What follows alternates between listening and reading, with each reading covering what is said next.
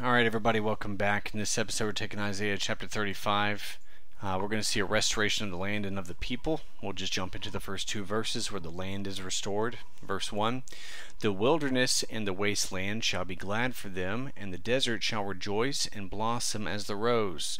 It shall blossom abundantly and rejoice, even with joy and singing. The glory of Lebanon shall be given to it, the excellence of Carmel and Sharon. They shall see the glory of the Lord, the excellency of our God." So after the judgment of the nations described in Isaiah 34, God's going to bring a beautiful restoration. And this promise was proved true in many ways, and in some ways, in some sense, will yet be fulfilled. The promise was true in the immediate term when Judah was restored after the invasion of the Assyrians was turned back. This promise was true in the longer term as modern-day Israel has turned the wilderness and the wasteland into productive farms and truly has made the desert blossom as the rose. And this promise will be true in the ultimate fulfillment of this prophecy when God restores the ecology of the world after the end of the Great Tribulation and the Battle of Armageddon in Isaiah 11 verses 6 through 9.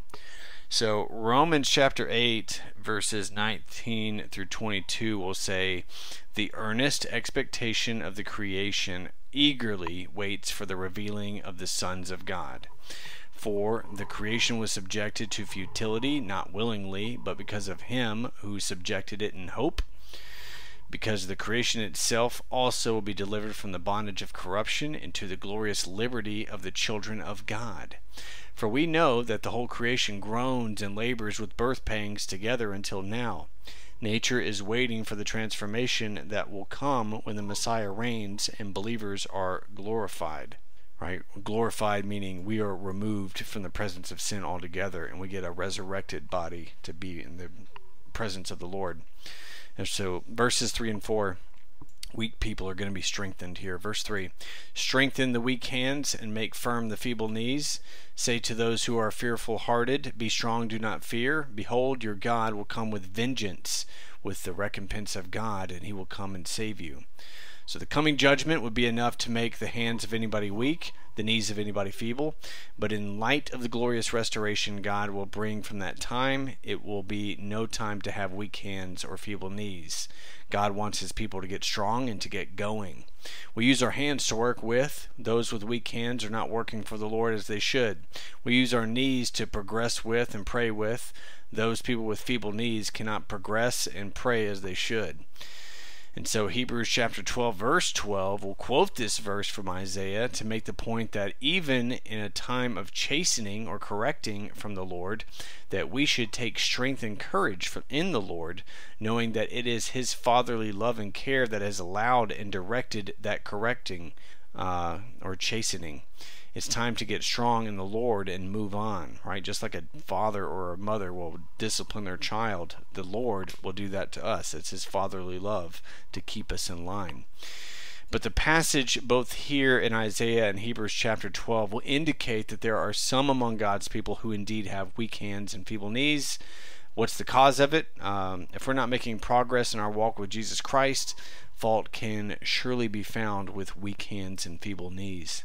And in our present trials, we need the strong hope of the Lord to overcome our fearful hearts. Fearful hearts are not helped by vain or vague optimism. They're helped by the assured confidence that he's going to come and save. Right? Verses 5 and 6. We're going to see the sick and diseased healed. "Then the eyes of the blind shall be opened, and the ears of the deaf shall be unstopped. Then the lame shall leap like a deer, and the tongue of the dumb sing." So when God's salvation comes, miraculous power comes with it. It's a miracle for the blind to see, the deaf to hear, the lame to run, the mute to speak. But when he, God, will come and save you, he's going to do it with miraculous power. And so, shall be opened. Let's look at this. When John the Baptist was in prison, he became discouraged and began to wonder if Jesus really was the Messiah that he proclaimed that he proclaimed him to be. When John's disciples brought this question to Jesus, he replied, "Go and tell John the things which you hear and see. The blind see and the lame walk, the lepers are cleansed and the deaf hear. The deaf are raised up and the poor have the gospel preached to them. And blessed is he who is not offended because of me." And that's in Matthew chapter 11, verses 4 through 6. If Jesus didn't use the exact words of Isaiah chapter 35, he certainly used the idea. And so Jesus the Messiah had come to bring God's salvation, and that was going to be accompanied by miraculous power. Alright, verse 6 and 7, abundance is going to replace lack. Alright, verse 6, "For water shall burst forth in the wilderness, and streams in the desert. The parched ground shall become a pool, and the thirsty land springs of water. In the habitation of jackals where each lay, there shall be grass with reeds and rushes." So when this salvation comes from God, there's going to be miraculous provision to come with it. What was dry and useless before is going to become well watered and fruitful. And Jesus said that he was going to bring this kind of beautiful provision in the lives of his people, where he says, "He who believes in me, as the scripture has said, out of his heart will flow rivers of living water." But this God spoke concerning the Spirit, whom those believing in him would receive, in John chapter 7, verses 38 and 39. There is no reason for a Christian to endure a dry time, not when the miraculous power of Jesus Christ to provide is present. And so the parched ground was going to become a pool, and the word translated parched ground actually means mirage or air reflection, or an atmospheric phenomenon that's seen in the eastern deserts that's caused by a reflection of hot rays in the sun. You've seen it in cartoons, or they think there's an oasis in the distance. Looks like a water out there. Now the prophet is going to say that what used to be a mere semblance and an illusion is one day going to become a glorious reality. It won't be a mirage, it's actually going to be water. Alright, verse 8. A highway of holiness is made for God's people. Alright, verse 8. "A highway shall be there, and a road, and it shall be called the highway of holiness. The unclean shall not pass over it, but it shall be for others. Whoever walks the road, although a fool, shall not go astray." So today we take good roads for granted, but in the ancient world, a highway was an amazing blessing for travel, progress, business. And Isaiah announces that in the ministry of the Messiah, there's going to be this wonderful highway, a road known as the highway of holiness. And the Hebrew word for highway indicates what our English word literally says, a highway. Like high, a high dash way. It speaks of a raised road lifted above the ground. It's high, glorious road to travel on. And so this construction of this highway of holiness was the greatest engineering feat ever accomplished. Engineering has done a lot to tunnel mountains, to bridge abysses, but the greatest triumph of engineering is that which made a way from sin to holiness, from death to life, from condemnation to perfection. Who can make a road over the mountains of our iniquities but Almighty God? And none but the Lord of love would have wished it. But none but the God of wisdom could have devised it. None but the God of power could have carried it out. And so the unclean shall not pass over it. So this highway isn't for everyone. It has a toll booth. But you can't make it on this highway by paying your way. You're only allowed on this highway if you're cleansed by the great work of the Messiah, right? He did it. He paid our way. It's His works that we rely on, not ours. And then out of that, His good nature through us produces good works. But still, all credit goes to God.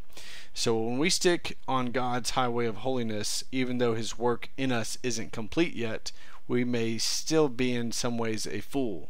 Yet we're safe because we're on His highway, God's highway.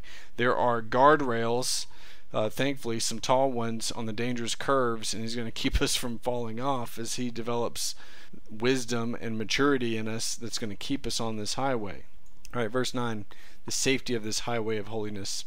"No lion shall be there, nor shall any ravenous beast go up on it. It shall not be found there, but the redeemed shall walk there." Right? So as we stay on this God's highway, we're protected from the lion, 1 Peter chapter 5 verse 8 will say, though your adversary the devil walks about like a roaring lion, seeking whom he may devour. So that lion has never yet devoured anyone who stayed on the road. So the promise is sure, no lion will be there in the spiritual sense and physical, I'm sure. Verse 10, the travelers on this highway. And the ransomed of the Lord shall return and come to Zion with singing, with everlasting joy on their heads. They shall obtain joy and gladness, and sorrow and sighing shall flee away.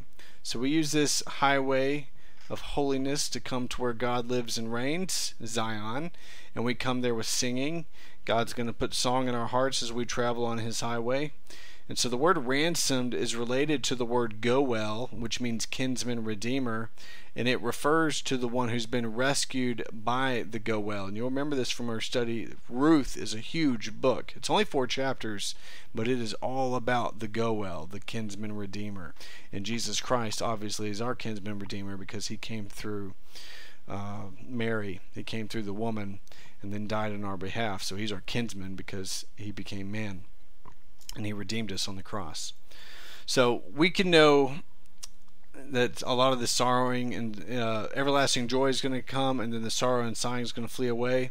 But we aren't at our destination on this highway yet. When we arrive there, Revelation 21 verse 4, one of my favorite passages, God will wipe away every tear from their eyes, and there shall be no more death, no sorrow, nor crying, nor shall there be any more pain, for the former things have passed away.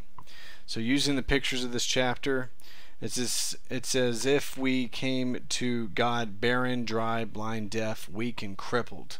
Then the miraculous power of Jesus comes to change us, heal us, and provide for us. And that isn't the end of God's work, though. He then goes on to make a highway of holiness that the transformed man can walk on. And the highway can be helpful to one who is barren, dry, blind, deaf, weak, and crippled. But when the highway is provided for the one who is healed and provided for as we are in Jesus, the blessing is even more amazing. Okay, so a few questions here. Are you on that highway today? Are you making progress on that highway? Are you enjoying the travel? And are you inviting others to join you by sharing the gospel of Jesus Christ? 1 Corinthians 15 verses 1 through 4, that Christ died, buried, and rose on the third day according to the scriptures, and to believe that in our heart, not in vain emptiness. Alright, that's Isaiah chapter 35. Next time we'll jump into 36, and we're going to see a demoralizing attack on faith. Thank you for joining me.